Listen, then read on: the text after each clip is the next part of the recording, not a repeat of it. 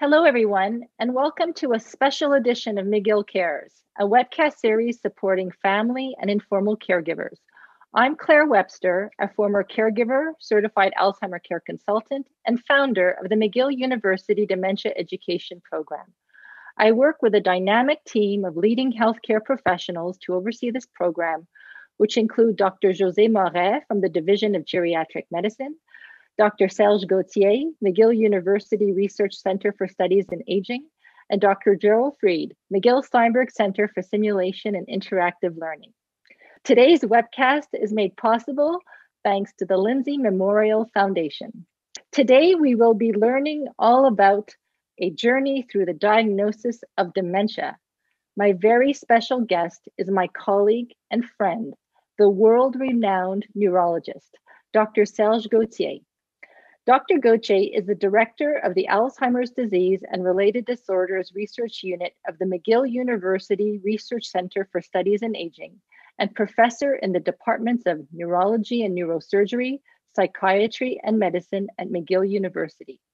He is leading the initiative to produce the next two editions of the World Alzheimer's Reports on the crucial and interrelated topics of diagnosis for 2021 and post-diagnostic support for 2022. I feel exceptionally proud to be part of Dr. Gauthier's team. Dr. Gauthier was appointed to the Order of Canada in 2014 and the Ordre National du Québec in 2017 in recognition of his contributions to advancing our understanding of Alzheimer's disease and dementia and for fostering the development of research networks. Today, Dr. Gauthier will provide a detailed presentation on the signs and symptoms of dementia. He will discuss how to best prepare for the first medical appointment and what to expect, how a diagnosis is made through various tests, and what individuals and care partners need to do immediately following a diagnosis of dementia. Welcome to McGill Cares, Dr. Gauthier. Bonjour, Claire. So before we get into the actual journey or steps of diagnosis, let's discuss the signs and symptoms that may indicate to a person or care partner that there is a need for them to see a doctor. Thank you, Claire. Indeed, the Alzheimer's Society of Canada, as well as Alzheimer's societies worldwide, are using these 10 warning signs as a help for people who may need to seek medical attention. Just a note of caution that any of these items is not very specific. It can happen to all of us at times, such as misplacing things. But if you think back, what was I doing? You track back in time and you find things. Changes in mood and behavior during a pandemic year, of course, can be associated with a lot of things besides dementia. So I would just caution people when you see that list, oh my God, I got at least 3 of them on a given day. Yes, that's because you're a human and you're alive. But that being said, if you have over 6 months or longer, 1 or 2 of these symptoms, especially if it's starting to interfere with your routine at work or at home, and if someone close to you makes a remark, maybe it's time to have a checkup with your family doctor first, and then he or she will decide if you need to see a specialist.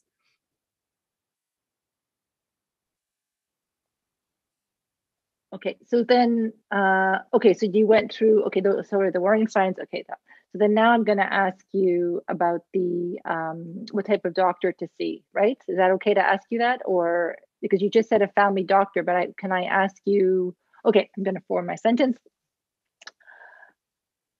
Stuart, you're ready? I'm gonna ask the next question. Okay. So Dr. Gauthier, once the individual or a care partner starts noticing the various signs, what type of doctor do they need to see? And if they need to see a specialist, such as a neurologist or a geriatrician, do they need to have a referral? So normally someone with concerns or the care partner or someone significant in your life being concerned, you see a family doctor first. They are trained for this. They will look for reversible causes, environmental factors. They'll do a basic blood workup. Depending on the age of the person, you may see a neurologist or a geriatrician. Depending also on the type of symptoms, you may even see a psychiatrist, old age psychiatrist if you're over 65. So there's no universal rule about who you're going to see, but you always start with your family doctor. If you don't have one, you start with a medical group, a group of 10 doctors or so, where at least one of them has a special interest in the diagnosis of dementia. All right, Dr. Gauthier, I'm going to let you take it away and give us your presentation on the journey of diagnosis of dementia. So thank you for giving me the opportunity to present the basic workup for dementia. It's the same kind of lecture I would give to medical students at McGill or other doctors around the world. What may vary are the techniques available for special tests. They vary depending where you are in the world, but the basic history, taking the basic workup is the same around the world. So thank you for allowing me to share this. This is the outline. So definition of dementia in a simple way, a practical way, the symptoms across stages. That may be the most interesting part actually of my presentation, because Alzheimer's disease is a continuum. It changes over time, and some people will see the doctor later in the course of disease, and others very early. The clinical workup is pretty basic. People are trained to do this in medical school, and there are refresher courses during their career. The laboratory workup will be of interest perhaps to the audience, because there's the basic things we do, all doctors do, but then there's special tests, special scans, and even lumbar punctures that we do in certain cases. Then there's the difficult issue of what do I think is going on? What do I tell the person with complaints and the family? Disclosure issues. We'll touch on that briefly. And then after the diagnosis, and then we'll have an exchange, the two of us. So a practical definition of dementia would be a decline in intellectual abilities. So it's a change from before. The difficulty is if you have someone with Down syndrome, you have a different level to start with. If you have someone who didn't go to school very much, they're an analphabet, it's a different level of difficulties to start with. But for the average person with grade 7 education, the symptoms are usually similar, such as I'm having memory lapses, not just the odd time like everybody, but it's becoming more frequent and it's starting to interfere with my social interactions, etc. As a rule, also for dementia, you need to have memory or something else like it, plus another type of impairment. And the interview will try to bring this out. For instance, if you have memory complaints, then I will ask you for how long, and then I will ask, are you still taking care of your bills? And if you say, well, I missed 1 or 2 payments, and I'm lacking a bit of confidence now. So it's a little more than memory. Interfering with social and occupational life is also a bit of a gray zone, because if you're a 60-year-old still at work versus a 70-year-old starting retirement versus an 85-year-old, it's not the same kind of active social life. So you have to use the right questions about daily life for the activities of the person at that time in their life. Another difficulty is that many people with Alzheimer, they lack insight. They're not realize what's happening so much, or they find excuses. And it's the care partner that actually has to bring the issues forward, and it may upset the person with early dementia. The last very basic fact about dementia is it's often accompanied by anxiety and depression, because the person is still aware of what's happening, or it's part of the chemical changes in the brain associated with some of the dementia disorders. So you see, simple definition, but already you see some subtle things that are relevant for the history taking in the diagnostic workup. Now, this is a very useful illustration that you can share with friends, and if you're a teacher, share with your students, because it summarizes the different stages of the disease using the symptoms. So notice that from left to right, you have in somebody who may be 60, 70, 80, some irritability, some decreased interest in social events that they used to attend, or frank depression. And then there is a relatively straight line for cognitive decline, so memory, looking for words, looking for your car. Functional autonomy, or activities of daily living, is also relatively linear.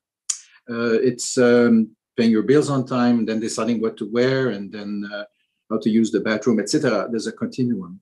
Then there's a second difficulty in behavior, it's called. It's usually in Alzheimer's disease in the middle stage or early severe stage that you have difficulty recognizing your house or your spouse, and you may be up at night. And the last stage is motricity, it's called here. It's Parkinson-like without tremor. So it's muscle stiffness, leaning forward and falling. So let's use that basic diagram now to illustrate the various stages of the disease. See the vertical line coming down? So this is someone that could be alone coming to your office because they are aware still that they're having difficulty with concentration. It's interfering perhaps with their work or their high-level hobbies, such as bridge playing. And they're concerned, especially if they have someone else in their family who had a similar problem. So this is what we call mild cognitive impairment. So difficulty with certain tasks. We'll illustrate how we measure the cognition in a minute, but it's not interfering with very important things in their life.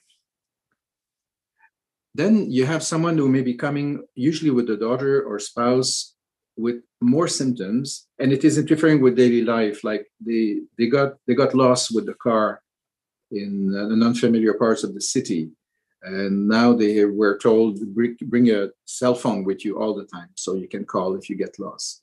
Or someone who used to pay their bills alone, manage even doing their income tax alone, now they can't do that anymore. So there is an impact on daily life. And then moderate stage, in some countries, this is actually where most people see the doctor for the first time with their family. It's when the behaviors start to emerge at this middle stage of the disease, the moderate stage, where you have difficulty recognizing your house and your spouse, and you cannot anymore stay home alone safely. So just to say that the presentation may be quite different depending what stage you're at, and the doctor has to adjust the questions accordingly. So history is the key to diagnosis of dementia at whatever stage you're at. And the history will be more reliable if you have a family member or care partner or a child or a friend or neighbor, what you call a reliable informant, to really go back into 6 months, 12 months, how things evolved over time. If the person comes alone, we need to bring them back with someone who knows them. If we cannot find someone, we have to send someone to their house and get more history. Okay, let's say the history is done. It's been done twice, perhaps, with someone who knows the person well. Now the physical and neurologic examination can be done by any family doctor. It's basic things to look for high blood pressure, irregular heartbeat, listening to the carotids to look for a bruise, anything to suggest stroke. The neurologic exam is usually basic. It's looking for asymmetry in motor strength, motor reflexes. It's really more to see if there is an asymmetry of some sort, which would point to maybe small stroke as a cause or a brain tumor or something like that. Normally, someone with mild Alzheimer's disease has a normal physical, normal neurologic examination, unless they have some other medical condition that has nothing to do with Alzheimer's, such as arthritis, etc.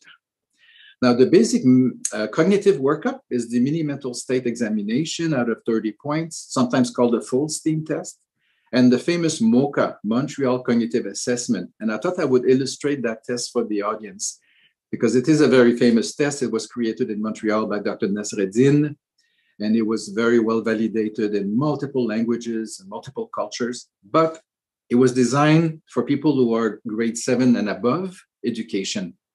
And that's one weakness of these cognitive screening tools. If you have low education, if you live in some distant parts of the country, the test may not be as reliable. But it's well done. It includes drawing lines between numbers and letters, copying a cube, drawing a circle, indicating a certain time on the clock. Then you have to name 3 animals. Then you repeat 5 words, and after 2-3 minutes, you will ask what were the words. Then there's some simple things, repeat numbers forward, backwards, and the serial 7s, and And then the most important part of the test is actually, what were the words I gave you to remember? And if the person is not sure, you give a cue. So one of them was an animal, or one of them was a building. And if you have attention problems rather than Alzheimer, usually you get the word from the cue. It's a simple test that actually works. In France, it's called a 5-word test. It's been very well validated as well. So sometimes some family doctors will use the 5-word test instead of the MOCA in someone where they're not worried from the history as a screening, basic, very screening test. So the MOCA, if you have 26 or above out of 30, it's considered normal.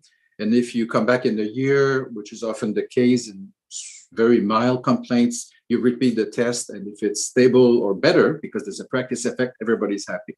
If it's going down 2 points over a year, then maybe you need a neurologist or some other person to work it up. Now, blood work. It's the same as you get every year normally with your family doctor. So no surprise here, looking for diabetes and B12 deficiency, thyroid deficiency, etc. The scan of the brain can be very basic, the computer scan without any injection of dye, or the MRI, the magnetic resonance imaging of the brain, again, without any injection, will give you more information about small strokes than the regular CT. But for what you're looking for, big strokes, tumors, hydrocephalus, a regular CT is quite enough.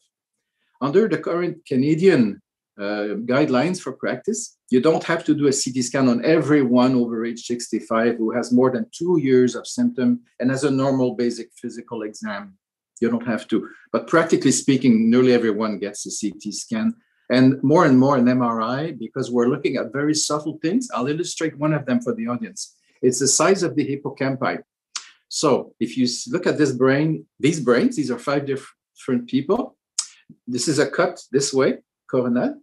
And you have in the middle in black the ventricles, and you have circled in red this small part of the brain called the hippocampus, which is a part of the brain where you process new information. You need this part of the brain to be healthy, to integrate new memory and to some degree to retrieve old souvenirs. And what you see illustrated as 0, 1, 2, 3, 4 is an increased shrinking of this particular structure, the hippocampus. And some researchers in Quebec City and in Paris have designed ways to actually measure the size of this part of the brain with a computer if it's very subtle. So this is the one thing that people look for on the MRI, so-called regional atrophy, shrinkage of certain parts that has to do with Alzheimer's disease or other causes of dementia. The other thing you look for on the MRI are small strokes. They could be in so-called strategic regions. So one small stroke, for instance, in the thalamus can explain a lot of memory difficulties. And the good news is if you prevent more strokes, that person will be stable forever. What other tests do we do? Well, the PET scan, so positron emission tomography, is used by family doctors. It's allowed in Quebec and specialists around the world with the so-called FDG, fluorodeoxyglucose. And anybody who had cancer knows what this is. It's a scan you do for the whole body looking for metastasis. For the brain, it's a special camera, but it's the same isotope. And I will show you a picture of what it looks like in a second, but why would you do this? So that would be done if it's a young person, younger than 65, because the cause of dementia is quite broader in younger people than it is in older people. Or it's someone with atypical symptoms, such as I'm looking for words, but my memory is fine. Or I have trouble with my vision, but it's not because of my eyes. So it has to do with the back of the brain. So anything atypical in a relatively young person, normally we do this test. It gives you a map of where the sugar is being used across the brain in resting conditions. So the test is being done in a quiet room, your eyes are closed, you don't hear any noise. In the resting condition, the glucose should be used equally right, left, front, and back. In some types of dementias, you see less glucose being used at certain parts, and some parts have to do with Alzheimer's disease, as I will show now, and Lewy body dementia. So this is what the PET scans look like for glucose. This is a routine test. It's not a fancy test. It's available under Medicare in Quebec, and it's available in most provinces in Canada and the rest of the world. So what you see in red are the hotspots where the glucose is being used at that given time and that person who is in resting conditions. And what you see on the right with arrows are parts of the brain where there's less glucose being used. And this particular pattern that you see here is typical of Alzheimer's disease. But a note of caution, you may have what seems to be a lot of hypometabolism, lots of reduced function on the picture, but the person is actually doing very well. This is a rule for all these tests I'm going to talk about. The brain can compensate. There is resilience in the brain of many people, especially those with high education or those who use their brain a lot. And the picture may look a bit terrible, but the person is actually doing very well. So careful, there may be a dissociation between what you see and what the person actually can do.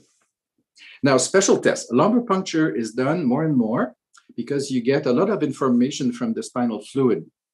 It's not done on everyone, of course. It's done in people who are younger than 65, or again, atypical symptoms, such as looking for words, progressive aphasia.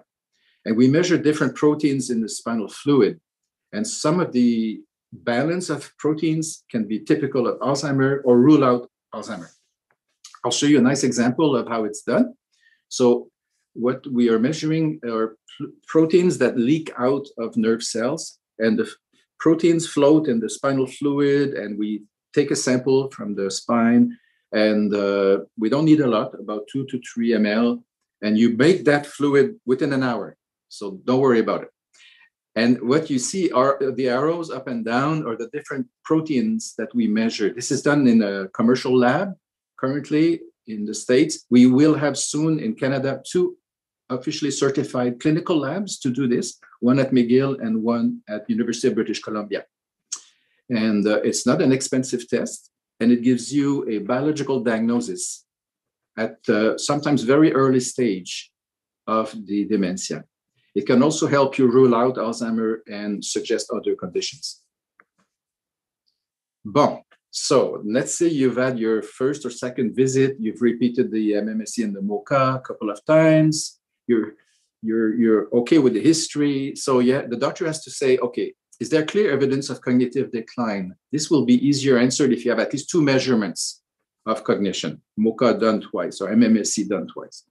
Does it interfere with daily life? That's the art still of doing the diagnosis, because the person at 60 is very different from 80, a man versus a woman. Is there depression? Not so easy. And in doubt, it's better to treat for depression for 3 months and then reassess the diagnosis before you mention dementia, but they often coexist. Are there other conditions explaining some of the symptoms? So the person may have low B12, so you will give B12 supplements and reassess after 3 months. The person may have difficulty with their thyroid function, so you need to boost their thyroid supplements, and then you reassess after 3 months. There may be too much water in the brain. That's rare, but if that happens, maybe you need a shunt. You take out some of the pressure from that fluid in the brain, and then you reassess after 3 to 6 months. And the other common thing the doctor has to go through, sometimes with the help of a pharmacist, is are there drugs with side effects? Some old drugs like Elavil, amitriptyline, that people used to take for pain or for sleep, are actually very bad for your memory if you take high doses. And the pharmacists have software that allows to calculate, if you add this drug you take for your heart, this drug you take for your stomach, this drug you take for dizziness, all 3 of them together, you have a high anticholinergic index, and then the doctor can make adjustments with the pharmacist, and that may help some of the symptoms already. So that's going through the doctor's mind. Now, very quickly, we'll go over the criteria. So if it is early dementia, does it fit better Alzheimer or Parkinson or other kinds of dementias? So Alzheimer's disease is the most common over age 80. The definition you see here is by the book. The 2 or more areas of cognition could be memory and judgment, memory and orientation, interfering with daily life. The old definition of 40 to 90 makes no sense because you can have it before 40, especially in familial Alzheimer, and you can very well have it over 90. And absence of other disease that can explain the symptoms. That's the old definition. Vascular dementia is not common. It used to be maybe 20 years ago, especially in Japan. But because now people take care of their heart, they treat high blood pressure, they take blood thinners if they need them, much less big strokes. What we have are small strokes. And the criteria you see here, temporal relationship between a stroke and then dementia is very rare. It's more gradual and then overnight change, which may be delirium from an infection, or it could be a small stroke. That's more what we see now, and we call it more mixed dementia, Alzheimer and vascular, rather than vascular dementia, which is quite rare. That is not so rare, dementia with Lewy bodies. It's a combination of Alzheimer and Parkinson features. And these are younger people, 65 to 75, who have some parts of the day they're sharp, other parts of the day they're not so sharp, so fluctuations. Visual hallucinations are very common. It's not frightening. It's people, and they come sometimes, you even have an extra seat for them at the table. It's part of your life. And sometimes they also have a bit of muscle rigidity, no falls at the beginning. And they often have wild dreams, and they fall out of bed while they're dreaming. It's so-called REM behavior disorder.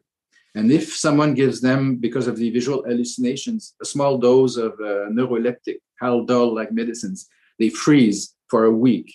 And that's called neuroleptic hypersensitivity. And family doctors are very at ease with this particular type of patient, and they are aware that you should not give major tranquilizers for the visual hallucinations. And just to be complete, the other one is Parkinson's disease dementia. It's someone who has Parkinson's disease with resting tremor and or muscle rigidity for at least 2 years, and then they have cognitive decline coming in. And I think, Claire, you had an interest in frontotemporal dementia. It's like a separate topic in itself. It's very rare over age 65. It's usually more around age 50. It's familial half the time. So frontotemporal dementia would be quite different in the presentation than what people are used to for Alzheimer. It would be a younger person who would have trouble with judgment, difficulty at work or social interaction, or someone who has progressive aphasia due to frontotemporal dementia. So now that we have all this in our mind, we have the criteria in our mind. Okay, what is this diagnosis now at this time after, let's say, 6 months? I've been watching this person. What do I tell the person and the family? So to make a rule simple, you answer truthfully if the patient asks. If the person asks, look, do I have dementia? You may be able to say, no, you have mild cognitive impairment. It may progress to dementia, but we don't know yet. Or if it is dementia, you can say it's a mild stage of dementia and we can help you. But if it's someone who walks in the office and they're already anxious and they say, don't tell me it's Alzheimer because I will shoot myself. Okay, so it's a different strategy, obviously. You would have probably to treat for depression first or anxiety first. And then over time, these individuals will lose a bit of the anxiety about the disease. Not all of them, but most will. And then if they ask, do I have a dementia? They sort of know it, and then it just confirms. And another way to put it, you're not crazy. You have a neurologic condition. We know what it is, and we can help you. So it's not black or white, but the rule should be tell the truth if people ask directly. The same for cancer. And after the diagnosis, and now we'll have a dialogue, Claire, you and I, because there has always to be good news, bad news. Good news, I know what you have, and bad news, it's not something I can cure, but good news, again, I can help you. So education, and we'll discuss how we can help people find information and support and plan ahead. Back to you, Claire. Dr. Gauthier, thank you so much for such an incredibly thorough presentation on the journey. I wish that you were my mother's doctor at the time, because every time I watch your presentation, I learned so many new things. And so I'm so happy that we're able to do this presentation today so that so many people could really understand the diagnostic process. So after the diagnosis, as you mentioned, it's not always easy. I mean, when I look at my own personal experience, my mother was in complete denial of her condition. Getting her into the doctor's office, I had to bring her against her will, and it was a very challenging experience. So as you said from the very beginning of your presentation, in many cases, the disease impacts people's sense of logical thinking, reasoning. So it's very important that they have a care partner, whether that be a family member, friend, but somebody with them, correct? Yes, we need that for the history taking, but also for disclosing the diagnosis. And knowing that there is currently no cure for the disease, so the prescription of care after the diagnosis, I mean, I've been advocating for years on the importance of education, right? Becoming as educated as possible about this disease, always being one step ahead, understanding that they're in this stage, what's coming next, right? So talk to us about the role of education. So this has been done a bit of in a haphazard way. Some doctors will tell you, just go look up the website of the Alzheimer's Society, or the people will say, just go to the Alzheimer's Association or call the CLSC, but we need a more structured prescription of care. And that's something we're working on together at McGill. Mm-hmm. But the background to all this is anticipating the stages. When it's Alzheimer's disease, it's relatively easy because it's relatively predictable in 6 months, 12 months, what the needs will be. The thing is, you don't want to tell everything to the person with dementia or the care partner all at once. Obviously, it's too much information. And there may be surprises. Some people will actually be very stable for 5 years, even if there's no cure, because you help their health in general. There's you help the care partner. They retire early, then they have some good time together. You may have very long plateaus, and these are good quality time. And it's hard to predict. What happens sometimes, it's a rapid decline. And this is another thing that some doctors are not always familiar with. It's you're stable for a year or two, whatever you do. If you give medications available now, most people are stable for 1 or 2 years. But if someone declines within the first year, you have to rethink the diagnosis. That's something, it's like a Alzheimer 102 for the doctors. What happens if the pattern of the presentation is atypical? We talked a bit about that. But what happens if people change in the first year or two? It's not as expected. They're starting to fall. They shouldn't be falling. They become incontinent within 1 or 2 years. They shouldn't. They're starting to have different symptoms that are atypical. So you have to rethink your diagnosis. So that's not something we can go over easily. We'll go into that a bit in the World Alzheimer Report on Diagnosis, but this would be a requirement for referral. So depending on the age and the stage, you may go to a neurologist, a geriatrician, or a geropsychiatrist. Yeah, it's very important that people realize that, like, how education plays a role, because oftentimes at the beginning of the illness, the person still appears fine. There are some cognitive impairments, but as the disease evolves, it becomes much more physical. It becomes much more the fact that the care partners have to have really good communication skills, how to manage the activities of daily living, like the dressing, the assistance with nutrition, assistance with grooming. So, and knowing that the majority of people are caring for someone at home. We are now in a time of a pandemic where support services from the public healthcare system are much more challenged right now. The onus is on the care partner. So you really need to educate yourself and understand what's coming next.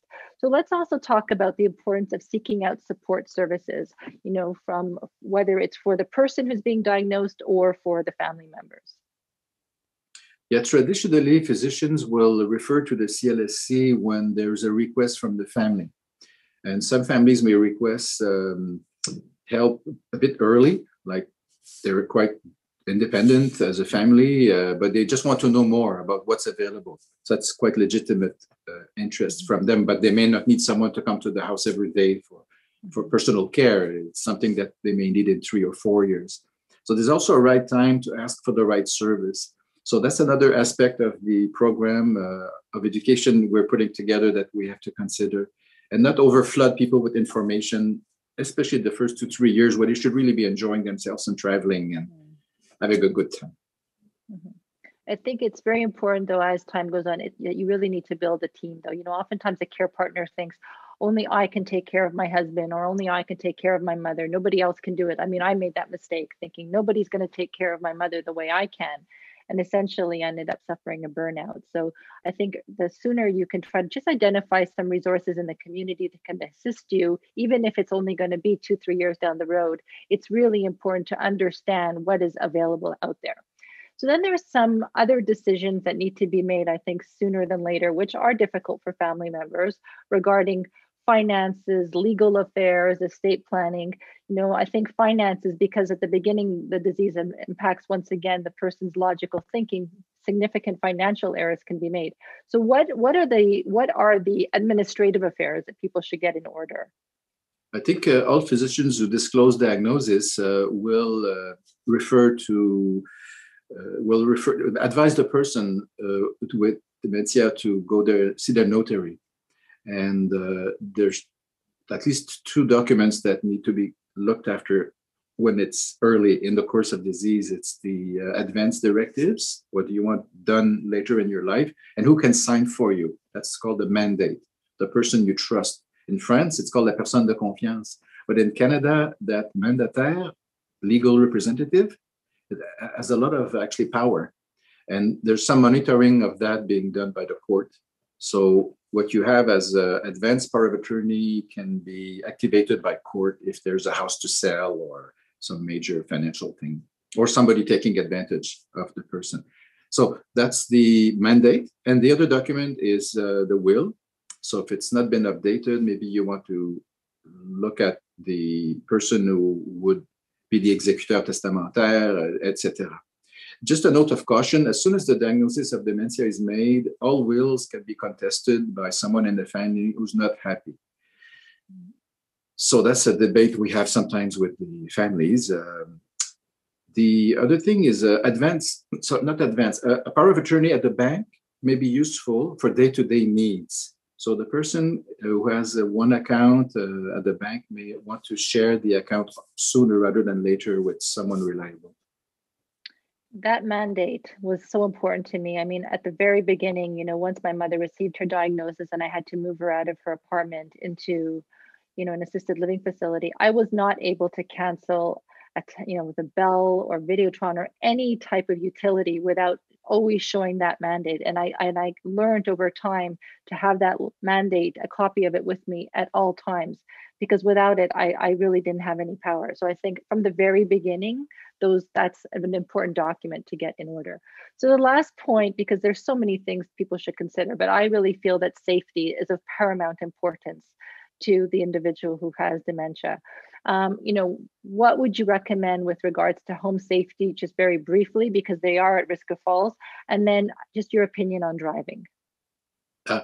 Driving actually comes up early in the discussions, because if the person with the mild dementia is still driving, we automatically ask the family, has there been an issue recently, an accident? Or you ask the daughter, would you let grandpa drive with the grandchildren? If they say no, automatically you ask for a road test. So eventually everybody will stop driving with this condition, but you'll be surprised to hear people can drive legally, at least in Quebec, with accompanying adult. Because the difficulty for the first year or two is more directions rather than judgment or stopping when it's urgent. It's more directions, and that can be held by a navigator. As far as the safety at home, you're right. If you see someone who's already in the moderate stage, especially if they live alone, yes, normally you would seek an assessment at home by the CLSC through the social worker or occupational therapist. Mm-hmm. Because as the disease progresses, a person's mobility does begin to change. And, people start to develop that kind of shuffle, their vision starts to change. So, very important. I mean, I know that the Alzheimer's Society of Canada on their website has some very good tips on safe-proofing the home. But, there's areas of the house that could become dangerous, like the kitchen, the bathroom, stairs, night wandering. So it's very important to become as informed as possible on somebody's safety. Yes, indeed. Again, it depends on the stage where the person is when you make the diagnosis. So thank you so much, Dr. Gauthier. It was truly a privilege and an honor for me today to be able to provide you with this platform to educate so many people. I have no doubt this is going to be a really invaluable resource for so many people. My pleasure. Au revoir. So please join me on Wednesday, April 7th for our next topic, which will be frontal temporal dementia and managing challenging behavior. My guest will be Dr. Simon Ducharme. He's a neuropsychiatrist and a clinician scientist at the Douglas Mental Health University Institute and the Montreal Neurological Institute and Hospital. He specializes in FTD and the interface between psychiatric disorders and dementia. This webcast is an initiative of the McGill Dementia Education Program, which is funded by private donations. Once again, I would like to sincerely thank the Lindsay Memorial Foundation for supporting today's webcast. If you would like to make a donation to our program or for more information, please visit us at mcgill.ca/dementia. And if you would like to send us an email or make some recommendations for topics, please email us at dementia@mcgill.ca. Thank you for watching.